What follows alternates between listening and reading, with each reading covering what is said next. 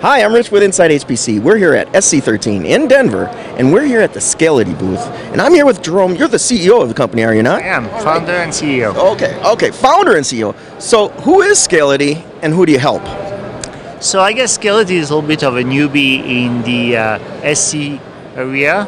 It's the first time that we do this show. As a company, we've been around for several years, and we're specialized in very large-scale storage system. We're software-defined technology, means that our technology is completely in software. We deploy in standard servers, and we use the hard drives in the servers, the storage media that's in the server, as the storage platform. What's unique about our system is that it's completely distributed, and being distributed, we can get to our customers very high throughput. Okay, and you know, I heard about you guys through a partnership with SGI. They were using your technology. Can you tell me more about that? Yeah, so, we have amazing technology, but we recognize that some guys are a little bit bigger than we are. And SGI has decided to OEM our technology, as, again, it's a very high-performance technology, and it matches very well SGI's business. Okay. So give me a use case. How would someone take advantage of what you have to offer, like out there? Like, we talking about a national lab or an academic institution? Yeah, absolutely. Actually, I can take an example, a deal that we announced not long ago, DLR in Germany. DLR is a satellite institute that does modeling of the surface of the planet via satellite imaging. So they have very high definition satellite pictures. They keep getting the pictures, and then they have several scientists who want to work on the pictures. We are the storage provided behind that store these pictures, and that's a typical use case. So very large data object, a lot of them, multiple scientists who want to work on these data objects, and we supply the storage system in the form of a software technology.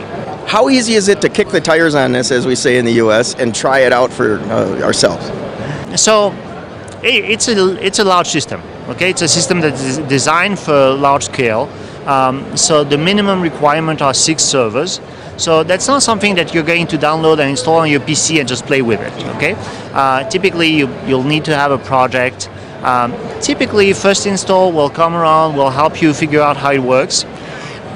But then it's actually really easy. Typically gets installed in a few hours. And you can get up and running and do a series of tests and put a load within a day, typically. Well, that's a really nice short deployment time. So what's the secret to that? Well, just because you have all the wheels? Well, I think that part of the secret is that our philosophy is to go towards our customers. So we don't ask our customers to change the way their application runs or to change the storage patterns. Our approach, and again, the fact that we're software is extremely useful because the software is easily tunable as opposed to hardware.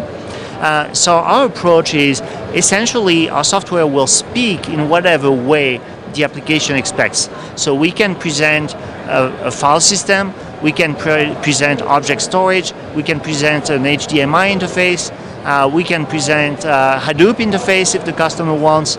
So essentially we do half the job, half the work towards our customer, so the customer only has to do half the work.